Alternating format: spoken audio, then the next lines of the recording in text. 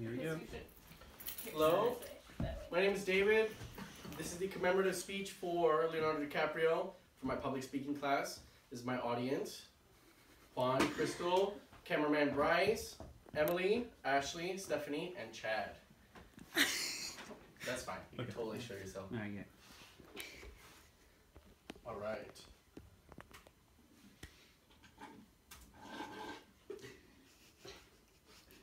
My audience is lovely. All right. So my name is Jordan Belford. The year I turned 26, I made $49 million, which really pissed me off because that means I was 3 weeks shy of making $1 million a week. That was a character that Leonardo DiCaprio brought to life at The Wolf of Wall Street. Now we all know Leonardo DiCaprio from TVs and movies. We feel as if we have known him our entire lives. But how much do we really know about him? How much do you know about what he stands for and how he tries to make the world a better place? In this age, where this world is now struck by stronger natural disasters, stronger hurricanes, typhoons, tornadoes, we know that global warming is the real impact on it. And we have the power to slow it and to stop it. Hurricane Irma and Hurricane Maria are perfect examples of what happens when global warming goes unchecked. Now, Leonardo has been fighting to make our world a better place. And he has done his fair share to raise awareness for the environment, more specifically to fight the effects of global warming. Now, we all know Leonardo is a man who has touched our lives in one way or another. With his award-winning performances, he has made us cry, he has made us laugh, he has made us reflect. He has inspired us to be the best that we can be. But how did he get here? How did he get to become the incredible person that he is? Now, you don't normally think or know of any Leonardos in real life. You don't really know them offhand in the United States. But his mother was at an art gallery. And the story is that the first time she felt baby Leonardo kick was when she was looking at a Leonardo da Vinci painting. That's how he got his name, in a way befitting the legend that he will become. Now, he dropped out of high school, he got his GED, and he speaks German and Italian, and for part of his childhood, he lived in Germany. Personally, I always wonder, though, how stars become the way they are. How do they get their big breaks? And how did Leonardo become Leonardo DiCaprio? Now, when he was a kid, he got into commercials, and he got into educational films. But he got his big break when Robert De Niro handpicked him out of 400 other kids to perform in a movie. That's how he got his first break.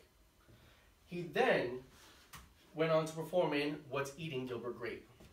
And this was his first really big break. This is how he got nominated for a Golden Globe and an Academy Award. And then, in 1996, he starred in the film Romeo and Juliet alongside Claire Danes, and he was playing Romeo. But we all know him from Titanic. This is when he became a mega superstar. He then went on to be nominated 11 times for the Academy Awards, and he won 3 Golden Globes. And he finally won an Academy Award for The Revenant. But now, with great power comes great responsibility, right? I don't know if Leonardo DiCaprio has seen Spider-Man, but the words echo still true with his actions. With his stardom, he then began philanthropy to change the world. In 1998, he founded the Leonardo DiCaprio Foundation, which is a non-profit organization for raising environmental awareness. It has worked in over 40 countries, teaching countries how to use renewable energy and preserving Earth's biodiversity. In the year 2000, he chaired the National Earth Day celebration, where he then interviewed President, at the time, Bill Clinton, and spoke about global warming. He has had a major role in The 11th Hour, which is a documentary about the symbiotic relationship between human and nature.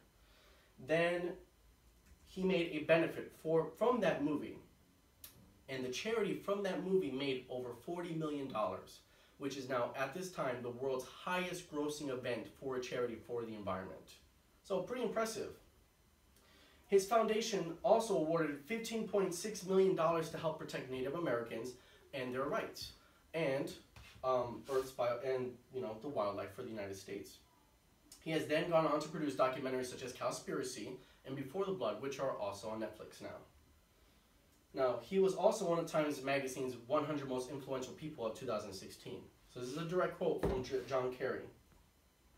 He has discussed environmental threats directly with world leaders from Vladimir Putin to Pope Francis.